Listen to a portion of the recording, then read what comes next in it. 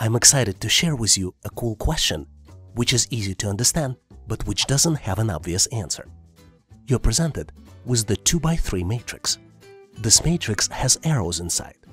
There are two types of arrows, solid arrows, and then there are arrows that consist of 3 different shapes. There are 6 possible spaces in the 2x3 matrix. 5 shapes are present, and 1 shape is missing.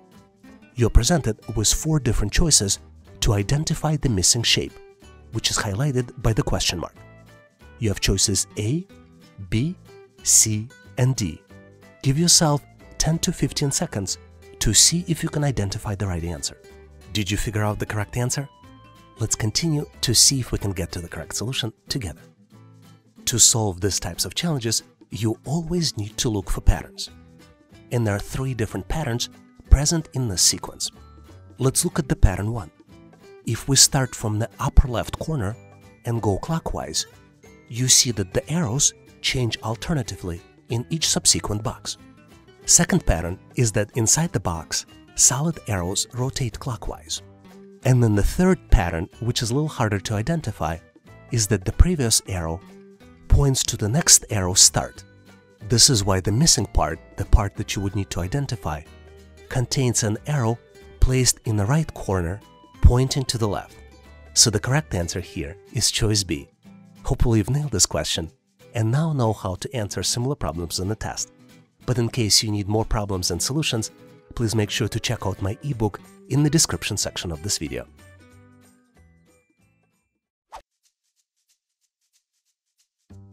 This is one of my favorite questions, and there is a very high chance that you will get it on the assessment test. How many triangles do you see? You're presented with the shape on the left. There's a large triangles, and there are also lines inside of this large triangles. You have 4 different choices. Choice A, 9 triangles. Choice B, 12. Choice C, 17. And choice D, 24. One triangle is highlighted in red, but there are a lot of other triangles. Do you think you know the answer? Give yourself a few seconds.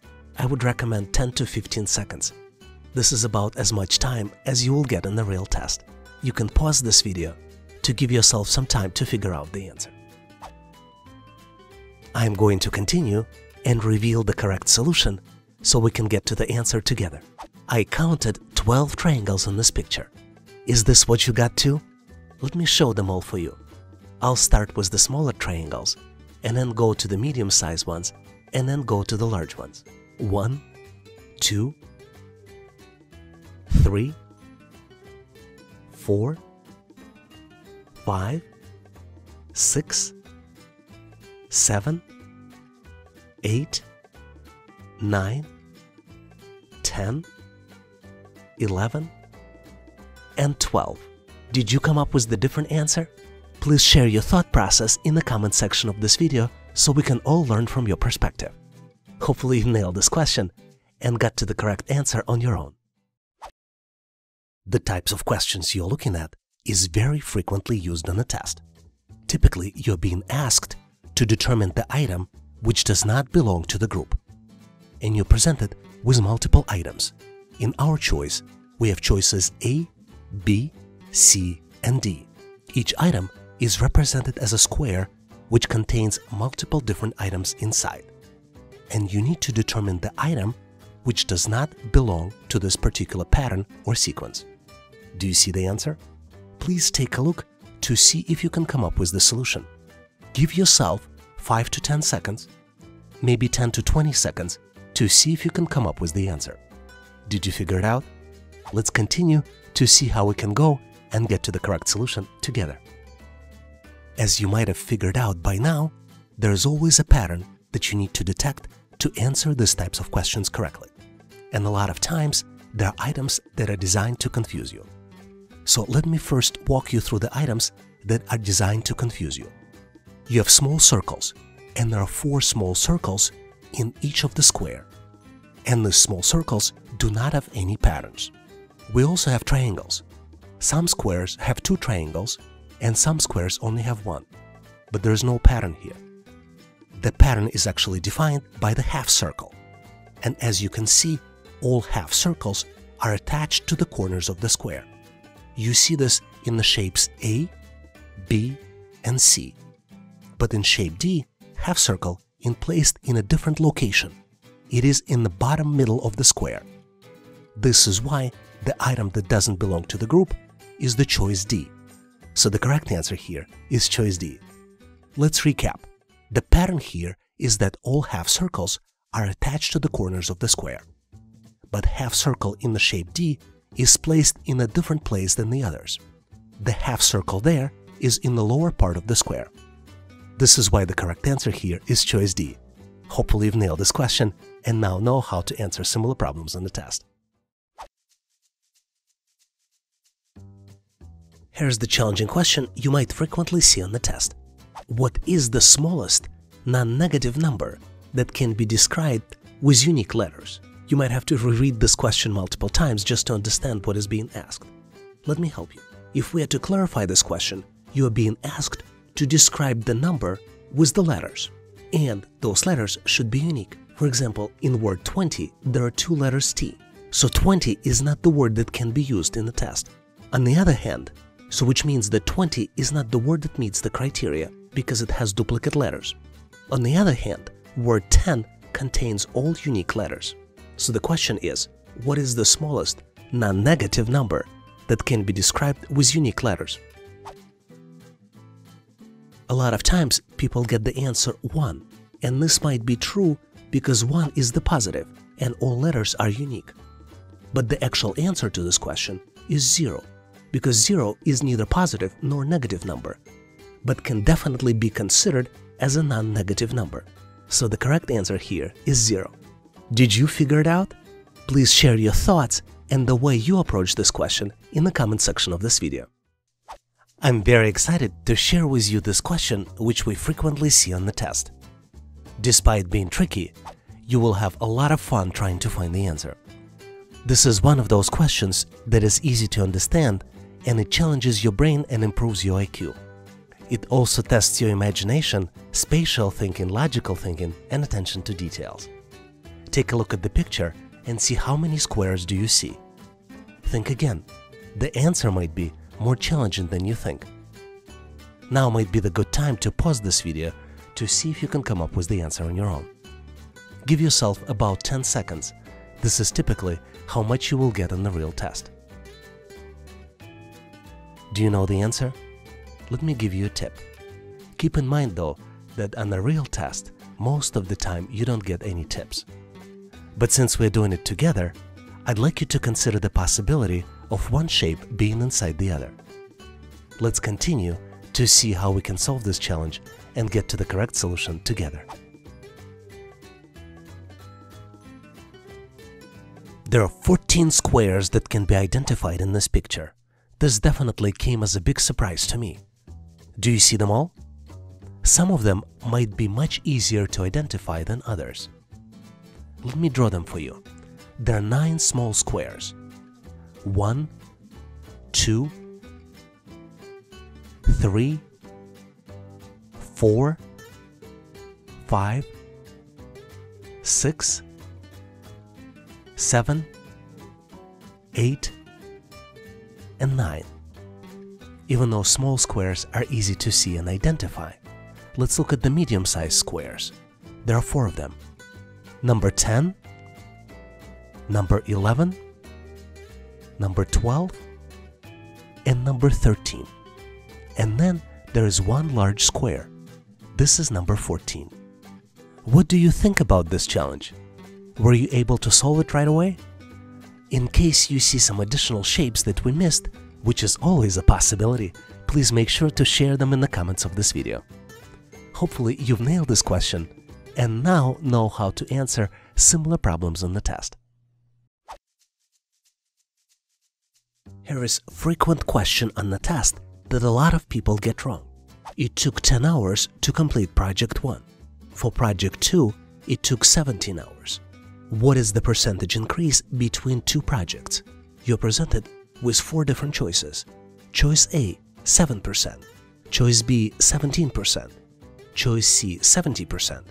And then choice D, 170%.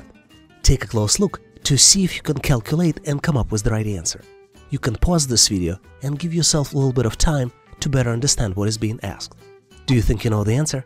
Let's continue to see how we can figure out and get to the correct solution together. To calculate percentage increase, you need to do the calculations. First, you need to determine the increase in hours.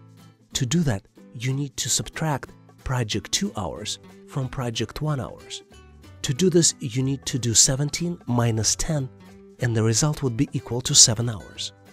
This represents the increase in hours between two projects. In the next step, you need to divide the increase by original hours. Since original hours were 10 hours and increase is 7 hours, what you need to do, you need to divide 7 by 10. And as a last step, you need to multiply it by 100%.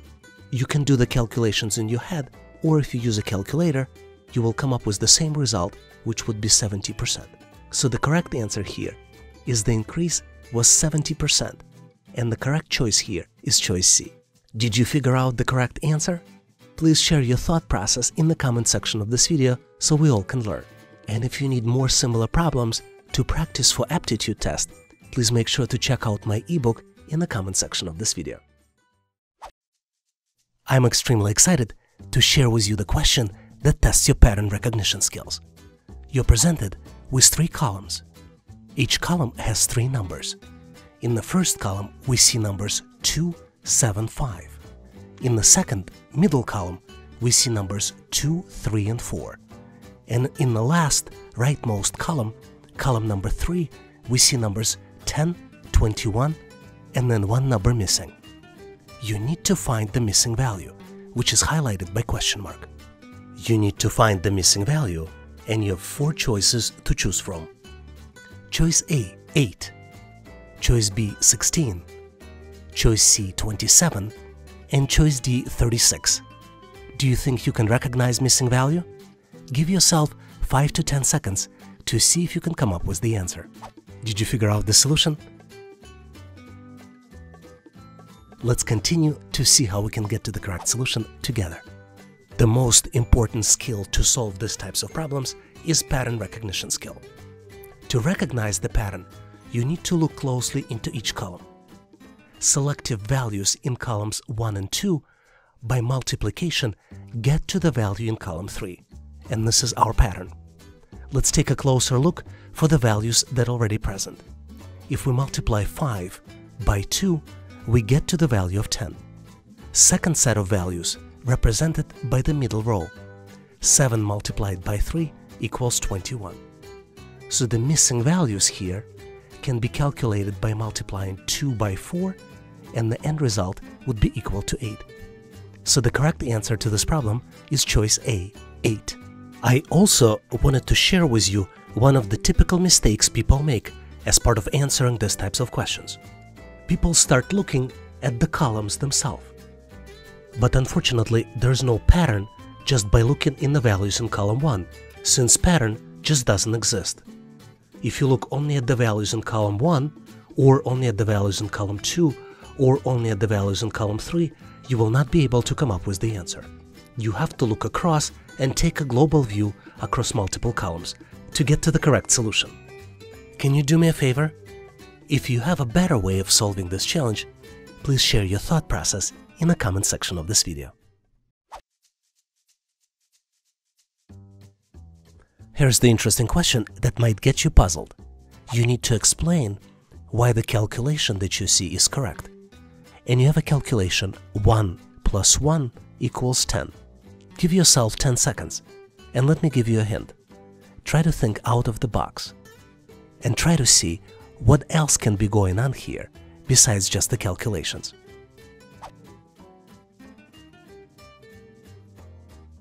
Do you think you know the answer? Let's continue to see how we can solve this challenge and get to the correct solution together. Typically, when we do calculations, we use 10 digits in the decimal system. We use 0, 1, 2, 3, 4, 5, 6, 7, 8, and 9. But here, calculations are done in the binary system, and there are only 2 digits in the binary system, 1 and 0. So what happens when you get calculation in the binary system and you add 1 plus 1, what looks 10 in the decimal system looks like 2 in the binary system. So the correct answer, this calculation is possible because of the binary system. Let me demonstrate this to you. If you launch Calculator in Windows and then switch to the Programmer Calculator, you can choose different systems. By default, it's a decimal system. But if we switch to binary, and then we can add 1 plus 1 equals what looks like 10, in reality is 2 in the binary system. Hopefully you've nailed this question and now know how to answer similar problems on the test.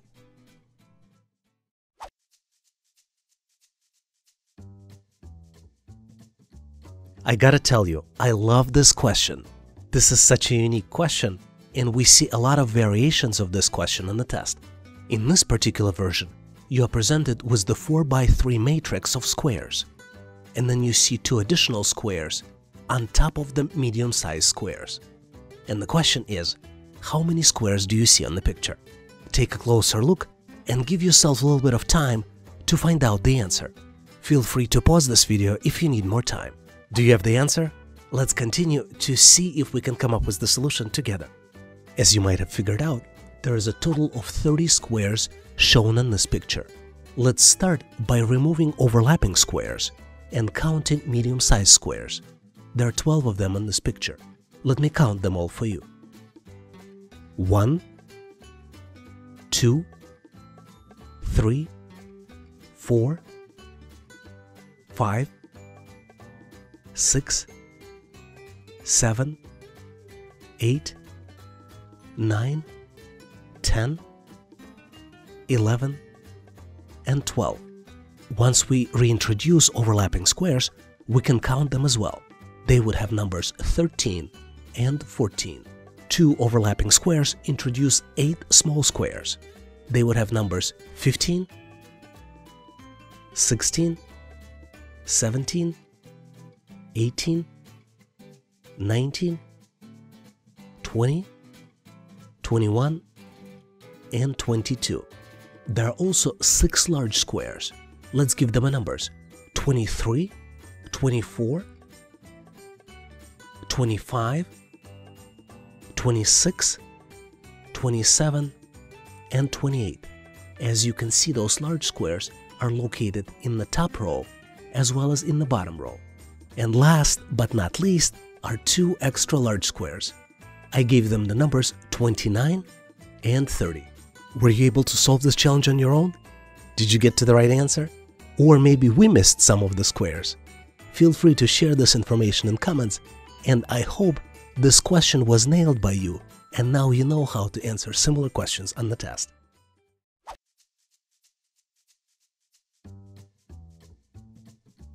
I had this question being asked as part of consulting job interview. How many seconds are there in a year? Take a look at the picture. It might give you a hint. Do you think you know the answer? Think of the logic. How would you calculate how many seconds are there in a year? Or maybe there is an alternative. Always try to think out of the box. This would be my hint to you. And give yourself 10 to 15 seconds. This is as much time as you might get answering these types of questions in the test. Now let's continue and get to the correct solution together. Obviously, this is a tricky question, and it challenges you in understanding of the word second. There are 2 meanings in the word second. One is second, for example, 1 minute has 60 seconds. But second one is second, where you have sequence of first and second. And the second meaning of the second is used in this particular question. So if we go back to the question, in the year there are 12 months, and there are 12 second days. 1 second day in each month. January 2nd, February 2nd, March 2nd, and etc. Hopefully you've nailed this question. It gave you some laugh, and you now know how to answer similar problems on the test. Thanks for watching. If you liked the content, please give us a like and consider subscribing. Thank you for your endorsement, support, and patronage. Please also check out additional resources in the description section of this video. I also encourage you to check resources page on our website, howtoanalyzedata.net. Please leave your feedback, corrections, or suggestions in the comment section of this video. And all the best on your journey. I'll see you in my next video.